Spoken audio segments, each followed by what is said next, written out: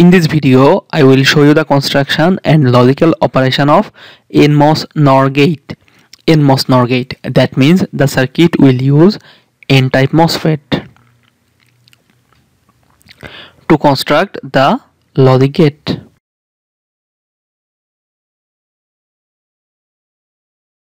Here we will use MOS logic. That means to specify logic 1, we will apply plus 5 volt, and to specify logic 0 we will apply 0 volt. As this will be a NOR gate, if at least one of the inputs is at logic 1, our output will be at logic 0. See, this is the circuit structure of NMOS NOR gate. Here you will see we will use total 3 N-type MOSFET, Q1, Q2 and Q3.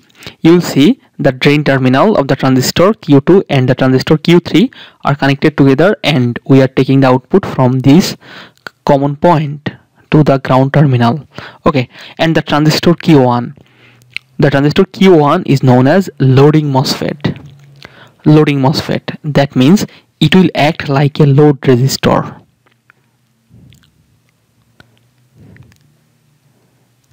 See here, the gate terminal of this transistor Q1 is connected at this point. That means with the 5 volt source. That means the transistor Q1 will be in on state. The transistor Q1 will always be in the on state.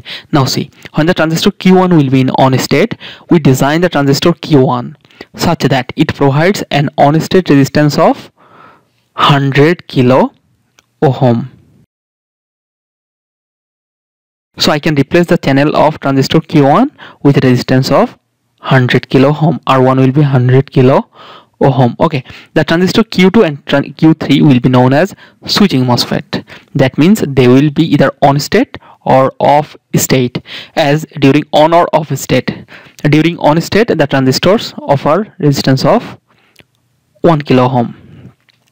During off state, it offers resistance of 10 to the power 12 ohm. So I can replace the channel of Q2 and Q3 with resistance like this. The channel resistance of transistor Q2 is R2 and the channel resistance of transistor Q3 is R3. Okay, so I can replace this entire MOSFET network with a resistive network like this, and we are taking the output from this terminal to this is our ground terminal. Okay, now let me talk about the logical operations A, B, when the inputs will be at logic 0. A will be at logic 0, that means this terminal will be connected to ground terminal, and B will be at logic 0, that means this terminal is directly grounded. Okay, therefore the transistor Q2 and Q3, both of them will be in off state. The off state resistance of Q2 will be 10 to the power 12 ohm, and off state resistance of Q3 will be 10 to the power 12 ohm. As the transistors Q2 and Q3 are off state, therefore I can disconnect the source and drain terminals from the given network, because when a transistor is in off state, its drain and source terminal act like open switch. Okay, so the current ID that should be flowing through this path will be equal to 0. There will be no current flow. ID is equal to 0. Therefore you will see the current ID into R1, that should be the voltage drop across 100 kilo ohm resistor, will be equal to 0. Therefore you will see our output voltage will be equal to plus VDD, or plus 5 volt, or I can say our output will be at logic 1. Now let me talk about the second case, when A will be at 0 and B will be at 1. That means this terminal will be connected to ground terminal and B. That means I will apply 5 volt between the B terminal to ground terminal. Okay, therefore the transistor Q2 will be in off state and the transistor Q3 will be in on state. Therefore the off state resistance of Q2 will be R2 equal to 10 to the power 12 ohm, and the on state resistance of Q3 will be 1 kilo ohm. See, as the transistor Q2 is in off state, its source and drain terminals will act like open switch or open circuit. So I can disconnect the source and drain terminals from the network. Okay, see, I have disconnected the source and drain terminals. Now see, what should be our output voltage? If I disconnect R2 from the network, you will see I will get a series connection from this terminal to this terminal, consists of 100 kilo ohm and this 1 kilo ohm resistor. So if I want to calculate output voltage, our V output will be equal to 1k divided by 1k plus 100k into 5 volt. Therefore you will see it will be 0.049 volt,